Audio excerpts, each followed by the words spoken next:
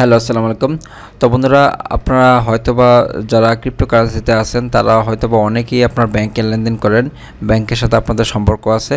তো ব্যাংকিং সেক্টরটা কি ক্রিপ্টোকারেন্সির জন্য কি হুমকি স্বরূপ, নাকি ক্রিপ্টোকারেন্সি ব্যাংকের জন্য হুমকি স্বরূপ, সেটা আজকে এই ভিডিওতে আমি দেখানোর চেষ্টা করব। একটা নিউজ নিয়ে, খুবই ইম্পর্টেন্ট নিউজ। আপনারা যারা ক্রিপ্টোকারেন্সিতে আছেন বা বিটকয়েনে আছেন তাদের জন্য এই নিউজটা জানা খুবই দরকারি।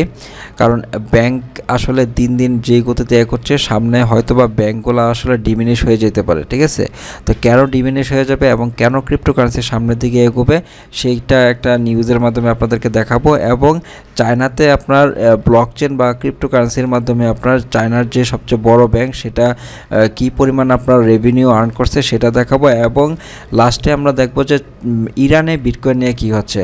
আপনারা জানেন ইরানে কিছুদিন আগে বিটকয়েন মাইনিং বন্ধ করে দিয়েছে এবং ইরানে এখন বিটকয়েন ট্রেডিংও বন্ধ করে দিয়েছে। তো সেই সম্বন্ধে একটা নিউজ নিয়ে আপনাদের সাথে ডিসকাস করব। আশা করি পুরো ভিডিওতে আমাদের সাথেই থাকবে। তো বন্ধুরা, যেটা বলছিলাম যে ব্যাংকিং সেক্টরটাকে ক্রিপ্টোকারেন্সির জন্য হুমকি কিনা, আমি একটা নিউজ নিয়ে আপনাদের সাথে একটু কথা বলতে চাই। সেটা হলো আপনার বিবিসি নিউজে, Deutsche bank confirms plan two কাট 18,000 জবস। তো ডয়েচে ব্যাংক মানে 18,000 যে জবস মানে এমপ্লয়ি তাদেরকে ছাঁটাই করতে যাচ্ছে আগামী 3 বছরে। 2022 সালের মধ্যে 18,000 কর্মকর্তা কর্মচারীকে তারা ছাঁটাই করতে যাচ্ছে এবং তারা এটা সেকেন্ড কোয়ার্টারে এই জন্য কত সেভ করবে, $2.8 বিলিয়ন। এবং 2022 সাল পর্যন্ত তারা সেভ করবে আপনার 7.4 বিলিয়ন ইউরো আপনার সেভ করবে। ডয়েচে ব্যাংক আসলে ব্যাংকিং সেক্টরের জন্য খুবই একটা বড় ব্যাংক, যেটা আপনার জার্মানির ব্যাংক। তো তারা কেন এখন মানে এমপ্লয়ি ছাড়াই করতে যাচ্ছে? তাদের যে রেভিনিউ, তাদের যে ইনকাম, এটা আস্তে আস্তে কমে যাচ্ছে। এবং এই ছাড়াটা কিন্তু আরও অন্যান্য যে মিডিয়া সেটাতেও কিন্তু আসছে। আমি যদি দেখাই, as Deutsche bank access 18K jobs, bitcoin offers a plan B ব্যানউইক exchange. তো এইটাতেও অনেক বড় করে নিউজটা আসছে। তো কেন তারা এই ছাঁটাই করবে, কেন তারা আস্তে আস্তে খরচ কমিয়ে আনতেছে? একটাই কারণ ব্যাংকগুলোতে এখন মানুষ আসলে আর যাচ্ছে না। ক্রিপ্টোকারেন্সি আসার পরে মানুষ এখন পিয়ার টু পিয়ার ট্রানজ্যাকশন করে, ব্যাংকের প্রয়োজন পড়তেছে না। ব্যাংকগুলোর কাজটাকে আপনারা যদি একটু মনোযোগ দিয়ে লক্ষ্য করেন, ব্যাংকগুলো আসলে দুইটা কাজ করে। একটা হলো আপনার ট্রানজ্যাকশন করে, আর একটা হলো মানুষের থেকে মানে ডিপোজিট নিয়ে সেই টাকাটা আপনার কোনো জায়গাতে ইনভেস্ট করে সেখান থেকে আপনার ইন্টারেস্ট দেয়। তো এই দুইটা কাজের মধ্যে একটা কাজ তো তারা করতেছে, আরেকটা যে আপনার ট্রানজ্যাকশন, ক্রস বর্ডার ট্রানজ্যাকশন, হয়তো বা আপনার মানে একজন থেকে আরেকজন ট্রানজ্যাকশন, হয়তো বা আপনার ব্যাংক টু ব্যাংক ট্রানজ্যাকশন, এই কাজটা করার মধ্যে ব্যাংক অনেক ধরনের মুনাফা বা প্রফিট আর্ন করতে পারে। তো এখন যেহেতু আপনার ট্রানজ্যাকশনের জন্য আপনার ক্রিপ্টোকারেন্সি ইউজ হচ্ছে, ব্যাংকগুলোর কিন্তু আস্তে আস্তে মুনাফা কমে যাচ্ছে বা মানে প্রফিট কমে যাচ্ছে। এই জন্য তারা তাদের ব্যয় কমিয়ে নিতে চাচ্ছে এবং এই জন্য তাদের যে এমপ্লয়ি আস্তে আস্তে ছাঁটাই করতে হচ্ছে। তো ব্যাংকগুলো যদি আস্তে আস্তে ব্লকচেন টেকনোলজি যদি অ্যাডপ্ট না করে, আস্তে আস্তে এই ব্যাংকগুলো আরও শ্রিঙ্কেন হয়ে যাবে, আরও সংকুচিত হয়ে যাবে। কেন? আমি যদি একটা কমেন্ট আপনাদেরকে দেখাই, Morgan Greek assets Anthony পামলিয়ানো co-founder, উনি একটা কথা বলছে যে Deutsche bank plans to fire almost 20,000 employees, bitcoin has no employee to fire, Deutsche bank is build for the old world and bitcoin is build for the new world. তো Deutsche bank আসলে 20,000 কর্মচারী ছাঁটাই করতে যাচ্ছে, কারণ কি তাদের এখন খরচ কমানো দরকার। বিটকয়েনের আসলে এত এমপ্লয়ি নাই, খরচ কমানোর দরকার নাই, সো ছাঁটাইয়েরও দরকার নাই। ডয়েচে ব্যাংক হলো আপনার পুরান পৃথিবীর জন্য, এখন আমাদের যে নতুন পৃথিবী সামনে আসতেছে সেটার জন্য হলো আপনার বিটকয়েন বিল্ড করা হয়েছে। ঠিক আছে, তো খুবই ইম্পর্টেন্ট কথা। এবং আস্তে আস্তে আপনার ক্রিপ্টোকারেন্সি বা বিটকয়েন যেই গতিতে এগোচ্ছে, সামনে আসলে মানুষের থেকে ব্যাংক নামক জিনিসটা আসলে মুছে যাবে। এখনই আসলে ব্যাংকের প্রতি মানুষের আস্থা চলে যাচ্ছে। ব্যাংকে টাকা রাখলে ব্যাংকের টাকা গায়েব হয়ে যায়, ব্যাংকে টাকা রাখলে আসলে এখন বাড়ে না। এখন তো আসলে 4% মানে 5% মানে ইন্টারেস্ট দেয়, কিছু কিছু ব্যাংকে তো আরও কম দেয় এবং উন্নত বিশ্বে তো আপনার প্রায় 2%-এর মতো ইন্টারেস্ট দেয়। তো ব্যাংকে টাকা রাখলে টাকা বাড়ে, এই কথাটা এখন আর ঠিক না। এখন মানুষ আস্তে আস্তে ব্যাংক থেকে টাকা বের করে অন্য কোথাও আপনার ইনভেস্ট করতে যাচ্ছে। যেই টাকাটা আপনার ব্যাংক ইনভেস্ট করতে অন্য জায়গায়, মানুষ এখন নিজেই এই টাকাটা অন্য জায়গায় ইনভেস্ট করে নিজেই প্রফিট আর্ন করতে যাচ্ছে। এই জন্য আপনার ব্যাংকের আসলে খরচ কমে যাচ্ছে, মানে খরচ বেড়ে যাচ্ছে এবং প্রফিট কমে যাচ্ছে। ঠিক আছে, এই জন্য এমপ্লয়িদের আপনার ছাঁটাই করার প্রয়োজন আছে। ডয়েচে ব্যাংক একসাথে 18,000 কর্মচারীকে ছাঁটাই করে দেবে, এটা কিন্তু আসলে চারটি কথা না। এইটা ইন্ডিকেট করে যে ব্যাংকিং সেক্টরটা আসলে মানে কতটুকু আপনার নড়বড়ে অবস্থানে আছে। তো এখানে যে ভ্যানুইক ডিজিটাল যে আপনার ডিরেক্টর মিস্টার গারবেক্স উনি একটা কথা বলছে যে ক্রিপ্টোকারেন্সি মার্কেটটা আসলে 24 ঘন্টাই খোলা থাকে, যে কোনো মুহূর্তে যে কোনো জায়গায় ট্রানজ্যাকশন করা যায়, ওয়ার্ল্ডের যে কোনো জায়গায়। আপনার রাতে একটার সময় মনে হলো যে আমেরিকা ট্রানজ্যাকশন করবেন, এখান থেকে ইজিলি আমেরিকা ট্রানজ্যাকশন করা যাবে উইথিন সেকেন্ডের মাধ্যমে। কিন্তু ব্যাঙ্কগুলোতে কিন্তু এটা পারবেন না, সপ্তাহে একটা দিন যেতে হবে, ওখানে ফর্ম ফিল আপ করতে হবে, তারপর আপনার ট্রানজ্যাকশন ভেরিফিকেশন করতে হবে, তারপর আপনার যাবে আগামী একদিনকে 2 দিন লাগে, ঠিক আছে। তো এখন এটা কি হচ্ছে যে এখন আসলে একটা সময় হচ্ছে যে নতুন একটা প্ল্যান গ্রহণ করার জন্য। সেই প্ল্যানটার নাম হইল it's time to plan B মানে বিটকয়েন।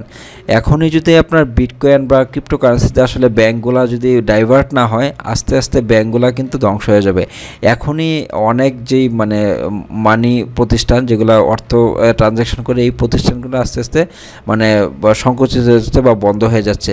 এই জন্য দেখুন আপনার পেপাল বলেন, তারপর আপনার এই যে কি বলে নেটেলার বলেন, স্ক্রিল বলেন, সবগুলোই কিন্তু আপনার ক্রিপ্টোকারেন্সি অ্যাডপ্ট করে নিচ্ছে। আরও যে সামনে যেগুলো আসবে সেগুলো কিন্তু আস্তে আস্তে আপনার ওই যে রিপল, তারপর স্টেলার লুমেন সবগুলো অ্যাডপশন করে নিবে। তো যেটাই হোক মানে ক্রিপ্টোকারেন্সি বা ব্লকচেন যদি অ্যাডপশন না করে তাহলে কিন্তু আস্তে আস্তে অনেক প্রতিষ্ঠানে আসলে সামনের দিকে বন্ধ হয়ে যাবে। তো বন্ধুরা নেক্সট যেটা নিউজ সেটা আসলে ব্যাংকিং সেক্টরের একটা নতুন দিগন্ত, সেটা হলো আপনার চায়না থেকে।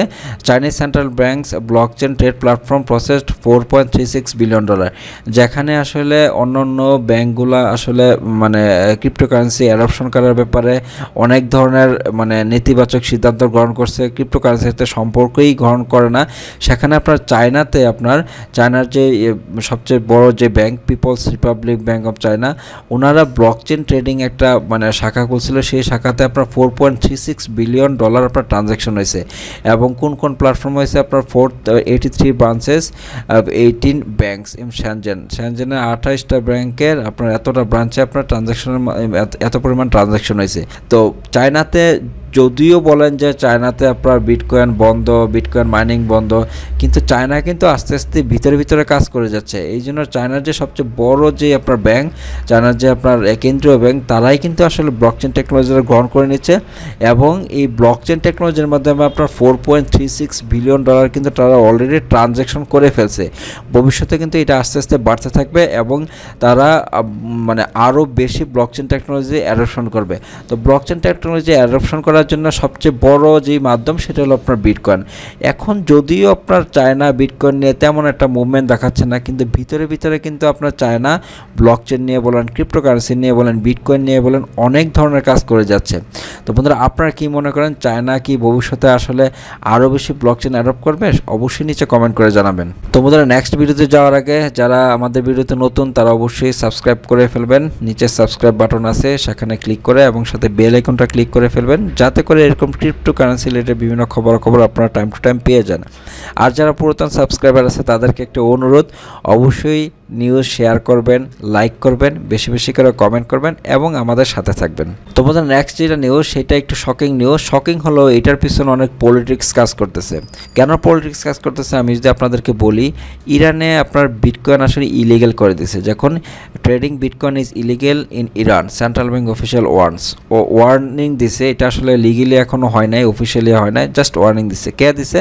Nesar Hakimi, deputy governor of new technology central bank of Iran.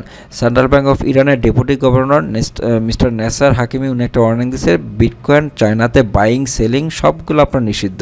তো এইটা নিয়ে আসলে অনেক কন্ট্রোভার্সি দেখা দিচ্ছে। আমি কিছুদিন আগে একটা ভিডিওতে আপনাদের সাথে শেয়ার করেছিলাম যে চায়নাতে ইরানে বিটকয়েন মাইনিং আসলে নিষিদ্ধ করে দিয়েছে এবং অনেকে মসজিদের ভিতরে আপনার বিটকয়েন মাইনিং করতেছিল, ঠিক আছে। মসজিদের যে কারেন্ট সেটা ইউজ করে, কারণ কি বিটকয়েনের জন্য যে কারেন্ট লাগে বা পাওয়ার লাগে সেটা আসলে ইরান গভর্নমেন্ট বন্ধ করে দিয়েছিল। কিন্তু এখন যে বিটকয়েনে আসলে ট্রেডিং বা মানে বাইং সেলিং সব কিছু বন্ধ করেছে, সেইটা নিয়ে অনেক ধরনের কন্ট্রোভার্সি দেখা যাচ্ছে তাদের নিজেদের লোকজনের মাঝখান থেকে, ঠিক আছে। কারণ কি আপনারা জানেন যে মানে ইরান এখন পারমাণবিক যে কর্মসূচি সেখান থেকে আস্তে আস্তে কিছুটা হলো নমনীয় হচ্ছে, কিছুটা হলো সরে আসতেছে। ফ্রান্সের সাথে তাদের বৈঠক হচ্ছে, থার্ড পার্টি দিয়ে তাদেরকে অনেক ধরনের অবরোধ আরোপ করা হচ্ছে, যেটা আপনার আমেরিকা করতেছে। আমেরিকা ইরানকে অনেক ধরনের স্যাংশন লাগাইছিল বহুত আগে থেকেই, তাদের অনেক কিছু বন্ধ করে দিছে। এখন তারা যদি তাদের এই কঠোর ভাব থেকে বেরিয়ে না আসে তাহলে আরও বেশি স্যাংশন করবে। তো সেইটারই হয়তো বা একটা পদক্ষেপ যে ইরানে আপনার বিটকয়েন ট্রেডিংটা আসলে বন্ধ করে দেওয়া। এটা অফিসিয়ালভাবে এটা কোনো ঘোষণা হয় না, তবে ওয়ার্নিং দিছে এটা বন্ধ করে দেবে। এটা আসলে হয়তো বা আমেরিকার একটা চাল, তো বিটকয়েন যাতে ইরান বেশি বেশি করে না পায় বা ইরানের কাছে যদি বিটকয়েন সাপ্লাই কম হয়, সেই জন্য আমেরিকারই হয়তোবা একটা চাল যে ইরানে আপনার বিটকয়েনটা ইলিগেল করে দেওয়া। এই জন্য অফিসিয়ালদের মাধ্যমে ঘোষণা দিয়ে হয়তোবা তাদের মানে যেই গোয়েন্দা আছে তাদের মাধ্যমে এটা ইলিগেল করে মানে একটা করছে, ফোন দিয়ে আসছে যে এটাকে ইলিগেল করে দেওয়ার জন্য। এই জন্য গভর্নমেন্ট অফিসিয়ালদের দিয়ে তারা এটা ঘোষণা দিছে। তো এটা আসলে কতদিন ইলিগেল থাকে এবং এটার পিছনে আরও কি পলিটিক্স সেটা অবশ্য সময় বলে দেবে। তো আপনারা কি মনে করেন, ইরানে কি আসলেই বিটকয়েন কি ইলিগেল হয়ে যাবে নাকি এটা সাময়িক সময়ের জন্য? অবশ্যই নিচে কমেন্ট করে জানাবেন। তো বন্ধুরা, আজকে এই পর্যন্তই। সবাই ভালো থাকবেন, সুস্থ থাকবেন, আল্লাহ হাফেজ।